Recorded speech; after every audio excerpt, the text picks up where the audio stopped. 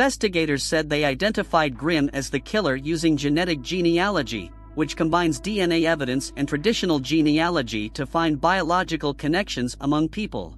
In recent years, companies like 23andMe and Ancestry have encouraged people to explore their genealogy by spitting into a tube and sending it off for analysis.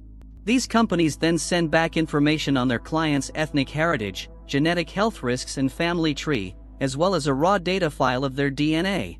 With millions of users seeking to explore their genetic roots, the practice has become a big business. It's also become a valuable tool for law enforcement officers trying to solve old crimes.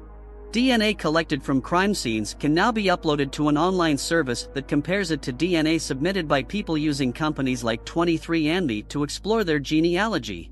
If a possible match is found, genealogists can build out family trees to help police find potential suspects.